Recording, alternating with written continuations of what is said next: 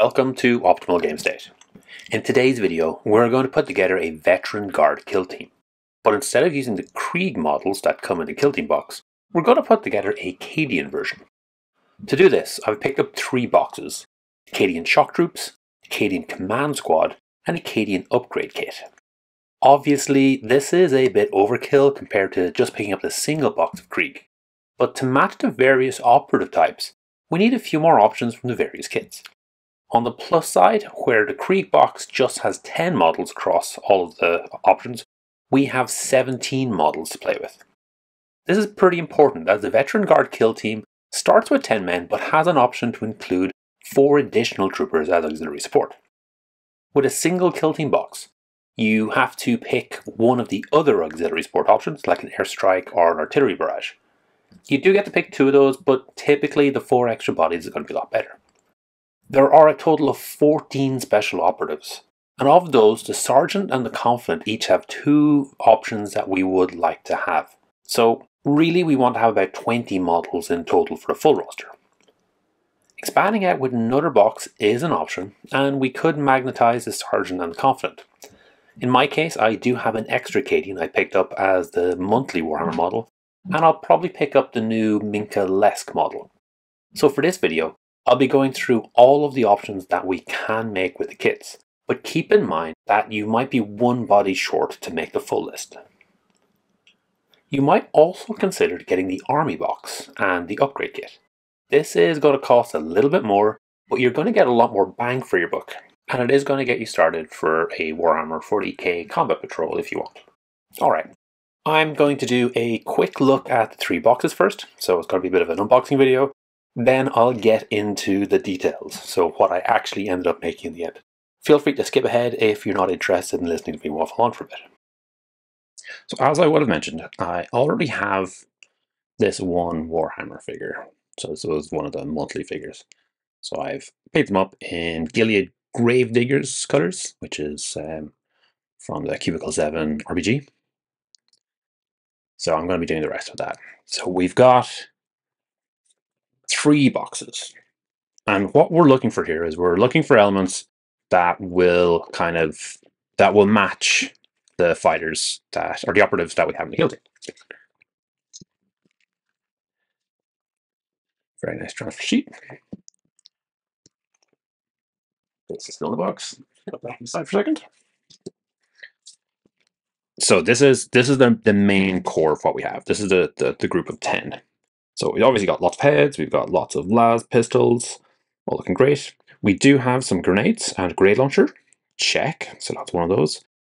That looks like it's a back for a flamethrower, and there indeed is the flamethrower. So check, that's another model there, great. This is a comms kit, comms backpack, so that's going to be good. Now this one's a little interesting here. So this one here is the comms unit for the backpack. But what we're probably going to do with this is we're probably going to set it apart and use it as a demolition trigger instead. So we might have to work and see how we're going to do that, because it's not necessarily the clearest. Lots of different heads, soft hat, hard hats. We'll have more heads to look at in the other 2 sprues as well. So we will have options there. Okay, so here is a multi-melta, or melta gun rather, isn't it? A few more variants of the las guns. Knives might be handy for some of the options. More las guns. Here's our chainsword. There's a las pistol. We're not going to use the las pistol. So I think we're probably going to end up using the bolt gun and the chainsword for the Confident. There is a plasma gun. So we've checked off most of the... Yeah, that checks off. So flame gun, plasma gun, melta. So we have all of the gunner options, which is great. This here is an interesting one. So this is a auto gun model, but you could in theory use it as a proxy for the bolt gun. So keep that one in mind, that the bolt gun is an option that both the Confidant and the Sergeant have. We're probably not going to do it for this build, but it might be something to look at later. There's a grenade. I'm not sure that'll be relevant. Yeah, okay, so that's a nice kit. We'll put that off the side. This is where we're going to get the majority of the models from. This one here is the command squad. So we do only have the 5 models here. I mean, it probably ended up being about the same, but there are a... That was the wrong side. In particular, there are a few parts that we are interested in. Okay. So we have many of the same options as before. We're not going to need them. So we don't need the plasma gun, don't need the grenade launcher, we don't need a flamethrower. Oh, that's an interesting gun. Not sure what that is. Is it a holstered something? Interesting. Okay, lots of pointing. And okay, so we've got binoculars here. So we'll be using that for a spotter. Not sure what those pieces are. There's a little bollard. Power fist, not going to need that. Some cool heads. Ooh, that's interesting. Looks like a shell impacted. Okay, and then on the second side, got a few legs, got a few bodies. Plasma gun, just what we're interested in for this. So we do want a plasma gun, and we do want a power sword for our leader. Oh, we get a sheeted one too. That's cool. Got a few options there.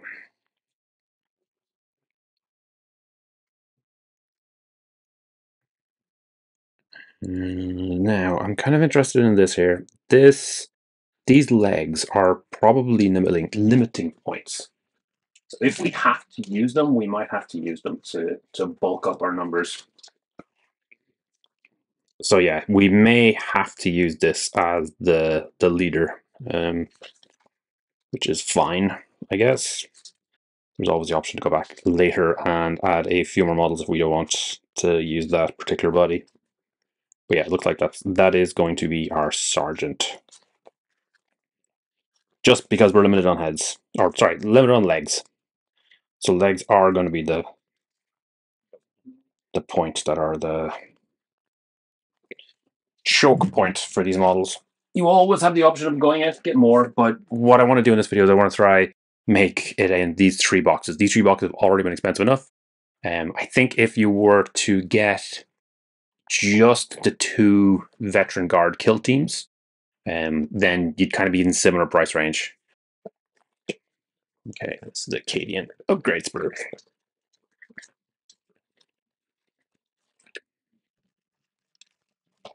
Now, why are we getting this? What's important here? All right, here's a medic.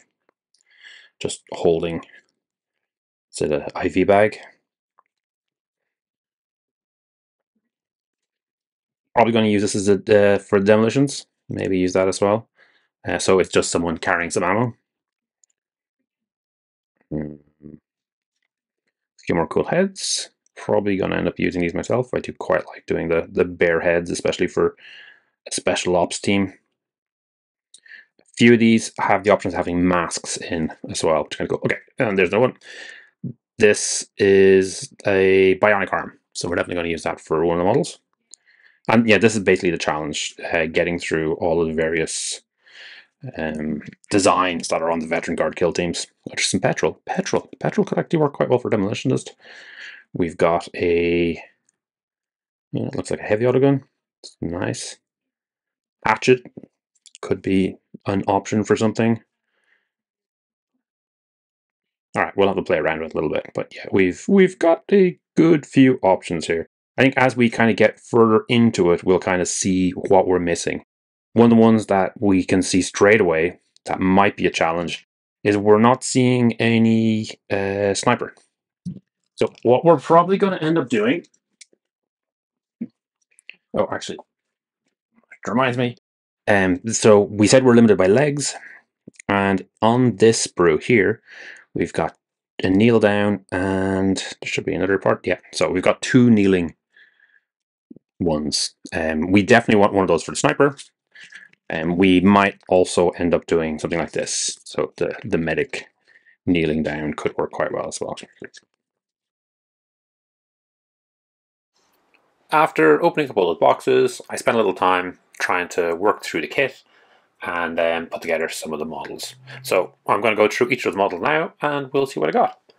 First up was the Sergeant Veteran. Now, I did have to stick to this particular set of legs and body. Basically, because I'm limited on the number of models I have to use everything. I think if I had the full range, so if I had maybe the army box instead, that I would probably go for something different. This feels more like a general rather than a leader of a veteran guard kill team, if that makes sense. Nonetheless, we had multiple options for the plasma guns, and we had a couple of different options for the swords. So this is one with the sword sheathed, and then there are two other ones out of the various kits to get with the sword raised. This is all using the Cadian command squad. The other option that you would want to have is a more ranged option. For that, you want the bolt gun. We do not have that option in these kits. If you want to get the bolt gun in for this Sergeant Veteran and for the Confident, you are going to need to bring something in externally, or, as I mentioned earlier, use the auto gun as a proxy instead. Looks good. There shouldn't be any problem with that, I imagine. But that's the kind of only option. Now, all of the arm kits are flat on flat. So the arm shoulder connects directly to the body, which means it is very, very handy to magnetize if that's something you're interested in. It's possibly the easiest joint that you're ever going to get to magnetize. So yeah, that's that first one. I think that came out pretty well. What I found interesting about the Confident is we're actually better off than the Krieg kit, because the Krieg kit uses the same body as the Sergeant. So you have to decide between the Sergeant and the Confident. And the Confident actually is kind of key for when you, or if you lose your Sergeant, so you've got a backup, which is one of the reasons why the bolt gun is a nice option. Now what we've done here is we've done the bolt pistol and the chainsword, which I think looks great. It gives a little bit more bite. Went for a soft hat here, just to felt it looked good, and we're able to build this completely out of the basic kit. So keep that in mind. We might at the end have a quick review over and see if it is actually possible, how much mileage we can get out of not bringing in the other kits. Next up, we have the Zealot Veteran. So this one is a bit of a spread. So I did use the banner bearer model out of the command squad kit. It's just a very upright stance for this particular look. I'm trying to get it as close as I can to the actual model. For the left arm, we're just looking for something holding a gun. There are a number scattered throughout the kit. It is very, very useful to have. And if you are a modeler, these kits are actually great. I ended up with a ton of pointing arms left over. Open hands are just really, really handy to have. And they're the sort of thing that, you know, you can chop and you can adjust and put weapons in. We have what might be a map, but in this case, it's probably going to be, litanies of the Emperor for the Zealot Veteran. We're very happy we've managed to get it really close to the actual original Krieg model. Next up, we have the Medic. There are actually a couple of different options for this. So this one is a straight build directly out of the command squad. There are some medic parts, medic options that you can take out of the upgrade kit and out of the base Cadian squad. In this case, I did go for the option out of the command sprue, but that was mostly because using it for anything else would have been quite difficult. It is worth noting that doing a medic from any of the other kits would have been super easy. There are lots of medic specific parts, and really you can take any model and give it a white armband with a red cross on it and you're done. So it doesn't have to be out of command sprue. It was just that particular piece couldn't really be used anywhere else. Comms Veteran. Again, we have two different options for the comms. This one is pretty much straight out of the troops kit. What I did do slightly different here is I didn't build it straight. I used the head and I used a backpack that are quite clearly for the comms veteran. And I didn't have the mic held, and I think the other part for that particular build is just to have a shoulder slung gun. In this case, I wanted to hold on to that mic right arm to try use it with the demolitionist. I didn't, as we'll see later. And then it gave me another left arm being slung over, which is quite handy for a lot of the other options. But, just it's quite clearly a comms character, and just because it's got its gun ready doesn't make it any less obviously a comms character. And indeed, for most of these characters, if you look to the Krieg on the left, their guns get slung on their back. So these are all able to fire their las guns so they kind of need to have that option put on it. Here is the Demolition Veteran. Now, this one was I'd say the kind of trickiest one to go for. What this actually is the comms model from the command sprue. Now, I did trim some of the bits off of the back, so you don't have like the crazy wires going everywhere. But it is still quite big and chunky. It's got a quite large backpack that you can't see and has kind of a front element that I felt maybe kind of looked like it was a drone controller unit. And then for the right hand, what I originally attempted to do was to use that mic pickup, but I just couldn't fit it on. So instead I went for the left arm, which is actually from one of the medic options. So this came from the Cadian upgrade kit. It's supposed to be a needle. So it's just someone injecting a needle. But what I did was I cut off the bottom of it. So it just looks like a circular thing with a button on top. So I'm going to paint that button red, and it's going to look like this demolitionist with all of their tech gear, you know, maybe has piloted a drone into position and is going to press the button to make things explode. One of the weird things about the Krieg kit is that it has a special base set out specifically for the medic's kit bag, which isn't actually used in game. But the demolitionist does use a token to represent their explosive device. So there are plenty of bits across this kit that you can put together. I don't have an example here. I haven't put mine together yet. But I'm probably going to take, you know, gasoline canister.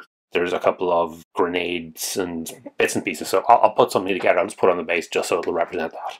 Also, while I mention it, one thing I didn't realize when I was going through this originally, I actually had to rebase everything because of it. The command sprues are actually on a 28mm sprue, whereas the normal guys are on a 25mm sprue. The 25mm is what the Veteran Guard should be on. So we are going to need a few extra bases for that. And also the upgrades kit, while it does have 2 more sets of legs, does not have those extra 2 25mm bases. Hopefully you have them spare, you have them extra.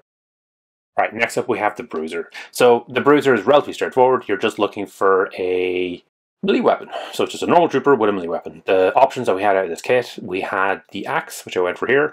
I actually repositioned this afterwards. I didn't quite like the look. I probably should have gone for a running pose instead.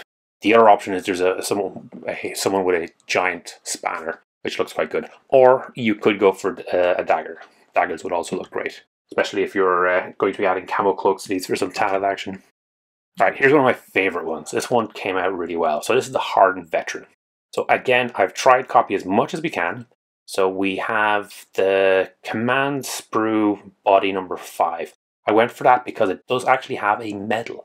So the medal matches what we've already got in Krieg. We've got that gun up in the air, which matches the stance. And we also have a replacement arm, metallic cybernetic arm. Now, the way it's modeled is actually to pump the fist up in the air. So it's a bit of a celebration one. And when I tried to bend that down, when I tried to repose that, it just didn't work. I think it's because the way the elbow is done in that big salute is... I kind of bends backwards a little bit. It doesn't look good at any other angle. So what I ended up doing here was taking one of the other arms. So there is an arm that's just a short sleeve and an arm all the way down. I trimmed off the hand and I took the hand off of that cybernetic one and I glued it on, and I felt that came out a lot better. There are a lot of options for bits and pieces. I'm going to be going through all these and adding things on. So in this case, there's probably going to be a big backpack that I can put on the back of this model. I'm really happy the way we hit all of the major points. So the gun up, the hands in the same position, that's cybernetic, and the medals. So here we have the Sniper Veteran, and I cheated. So let's talk about what we need to have, what's good. Alright, so the Cadian upgrade sprue has the perfect body for it, which is body number 7. There are 2 sets of identical legs, and then the body is slightly different. So there's a little bit of variation between them, but I believe the legs are identical. The gun is what you're looking for, so that 1771 is the pointing forward. Now, in this case, I trimmed off the barrel at the front, and I replaced it with a nice suppressed barrel, I guess, and I put a scope on it. The scope and the barrel are not in there. There are no options in this kit that will get you a proper looking sniper. what I would suggest doing, if you don't have any of these options, if you don't have something with a bigger barrel that you can stick on, or even just a scope, like any of the scopes on top of this will make it look like a sniper, even if it's not extended to the long las. If you don't have any of that, see if you have like a spear, a plastic spear, something like that could extend the barrel. At a stretch, what you could do is you could use a paperclip as a barrel. As I said, I did cheat in this case. There just wasn't another option. If you want a sniper, you have to do something with it. Okay, and here we have the spotter. So this is the other same set of legs. And yeah, the only thing we've really done here is we're using the goggles. There are two sets of goggles, so there is one for the right arm as well as the left. So you might, have options to kind of pick and choose depending on what you want to do.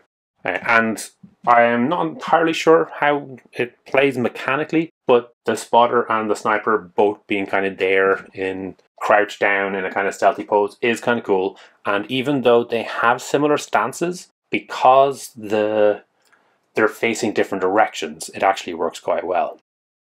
Okay, now we're going to get into some of the gunners. The gunners are actually nice and handy. You can build them straight out of the kits directly as. I probably would recommend that. This one I didn't. I actually picked out the body for this one to try get it close to the pose, but I don't think that's really necessary. So there's Melta, and then there is the flamethrower. And we have the plasma gun. And we have the grenade launcher. So you do have a set of options to kind of play around with. You can go with either the arms that are in the command sprue, or you can go with the arms that are in the main primary kit, the trooper kit. I felt like it was probably a good idea to build all of the trooper kit just there and done, especially because the command sprue, I think it has one specific body, and then it just shows you all of the options on that single body. And then the last model is the trooper veteran. Assemble all of the veterans as I have. So all the veteran operatives as we've done so far. You should have enough for exactly 3 trooper veterans. You really want 4. So, how you work that out, I'm not entirely sure. What you're probably going to end up doing is, dropping one of the models, maybe picking something else from somewhere. So as I said, I did get a trooper from the Warhammer Monthly, which, was several months ago, so obviously not an option at the moment. You might also consider picking up Minka Lesk, although, that is one model, very pretty model. It's not much more to get an extra box. Now, my next step is obviously to paint these up. I don't have them, I've only got them assembled today, so I don't have them painted up yet. Once I do, I'll throw them up on Instagram. I really, really liked working with these kits. It was a lot of fun, there's a lot of options, and at the end of it, I still have tons and tons of bits. I have lots of options left over, so the temptation is definitely there for me to pick up another box of 10 Cadians to kind of round things out. I was also very, very happy in that, for a change, for a bit of variety, I was able to make all of these as girls, which was pretty cool. So this is a full female veteran trooper squad from the Cadians, or as I will be hitting them up for the Gravediggers, for the Gilead Gravediggers. So yeah, it is an absolutely great set of kits. It's been a lot of fun. It is obviously a lot more expensive to put together than just buying one Veteran Guard Krieg kit. However, you are getting a lot more models, and you kind of need those models to get the most out of the Veteran Guard if you want to play them. I did have a quick check at the GW site to see exactly how much I had spent on this project, and it ended up being about €102, which is pretty much bang on the same price if I were to get the 2 Krieg Killteams. So that would have been 100 exactly. I'm down a few models, but I've got them the way I want them as Cadians.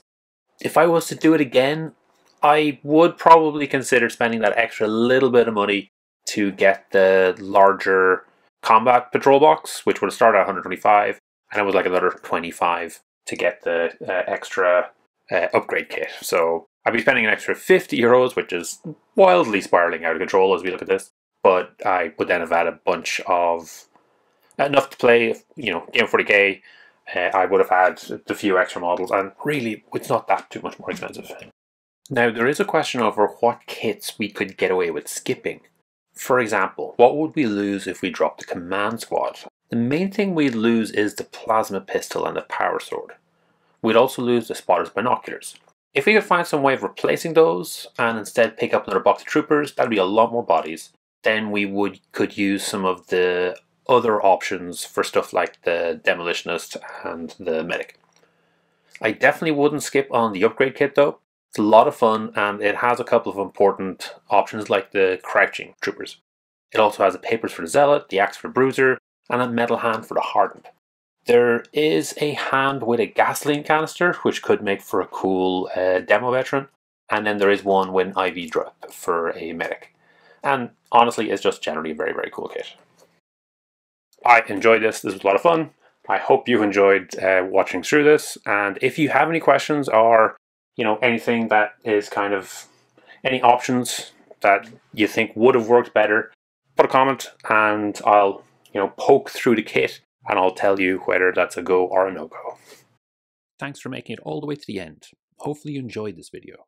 Each week I put up a new video talking about one of Games Workshop's specialist games. The goal is always to try and make the best possible two-player experience.